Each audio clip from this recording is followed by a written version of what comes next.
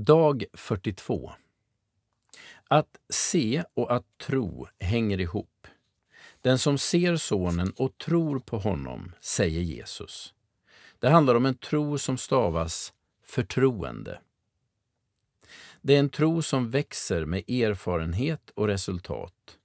Jesus begär inte att någon ska ta alla steg från början. Steg för steg lockar han oss att följa honom och lita på honom. Mitt första steg handlade om att stå för min tro. Det var ett enkelt men viktigt steg att ta.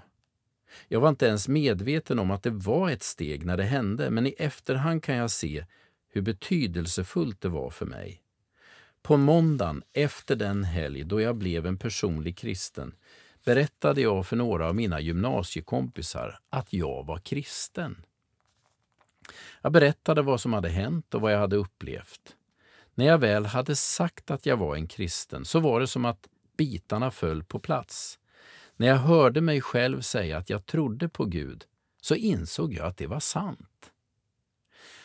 Det ligger naturligtvis mycket psykologi i detta. Det man sätter ord på finns liksom på riktigt.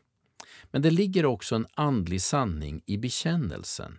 Ty om du med din mun bekänner att Jesus är Herre och i ditt hjärta tror att Gud har uppväckt honom från de döda ska du bli räddad. Romarbrevet kapitel 10 och vers 9. Att säga det man tror kan förlösa en andlig verklighet i ens liv. Men det kristna livet är en vandring eller ett partnerskap med Jesus. Ett första steg följs av fler och fler.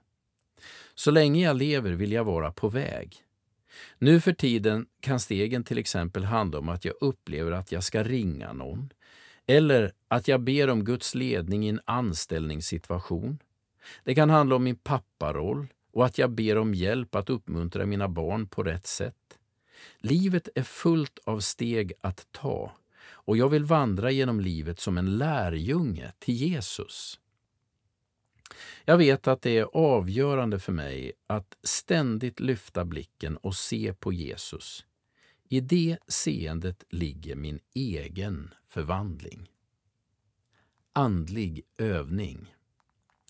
Vilka steg vill Jesus att du ska ta idag? Ägna en stund åt att lyssna efter hans röst i ditt inre och våga sedan att ta ett steg i tro. Gud välsigna dig den här dagen.